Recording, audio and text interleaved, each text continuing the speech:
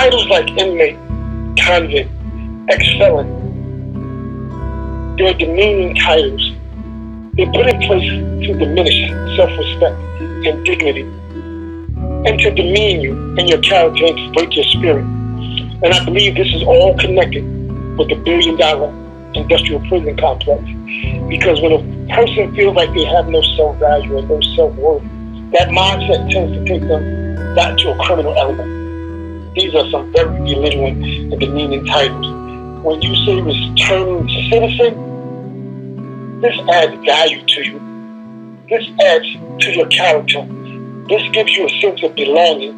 It says returning citizen, meaning you are a part of a society, of a world. Citizen. You can vote. You can do the things that normal people do. Inmates, convicts, ex-felon. It dehumanizes your spirit. And if you get caught into that,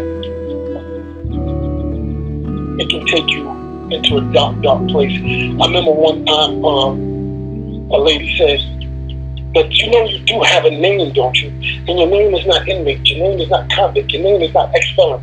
Get used to going someplace and saying, hello, my name is Mr. Roosevelt Arrington. And when you've been called an inmate or ex-convict or ex-felon for so long, you tend to forget that. You tend to forget that you can go somewhere and wear a suit and say, good afternoon, how are you? I'm here for an interview. My name is Mr. Roosevelt Arrington.